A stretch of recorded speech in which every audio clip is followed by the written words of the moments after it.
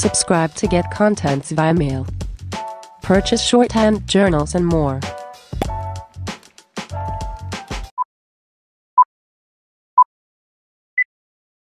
Subsequently, an application was filed on behalf of JPSC on 18/11/2013, praying therein to recall the said order, as it would not be permissible for the JPSC, in view of Clause 13 of the guidelines issued in the matter relating to main examination of Civil Services examination approved by the Department of Personnel, Administrative Reforms and Rajbhasha, Government of Jharkhand, to go for re-evaluation, rather that provision only permits for retotaling.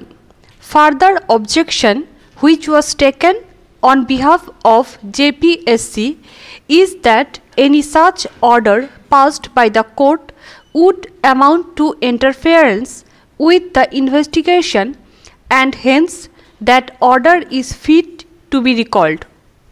However, that prayer was rejected by order dated 12/12/2013, holding therein that the court does not have power to recall its order.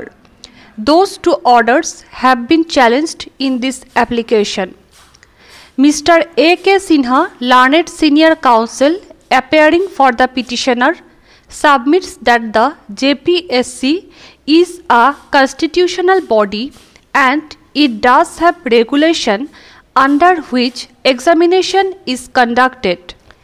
In this regard, it was submitted that in one of the cases when this court had passed an order for re-evaluation in a civil writ application, that order was challenged by way of intra-court appeal.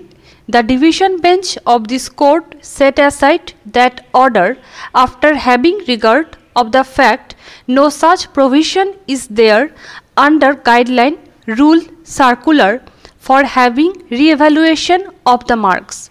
The same principle has been laid down by the Honorable Supreme Court in a case of Pramod Kumar Srivastava versus Chairman, Bihar Public Service Commission, Patna and others, 2004, 6 SCC 714, holding therein that in absence of any provision being there for evaluation of answer sheet, examinees have no right to claim or demand the re-evaluation.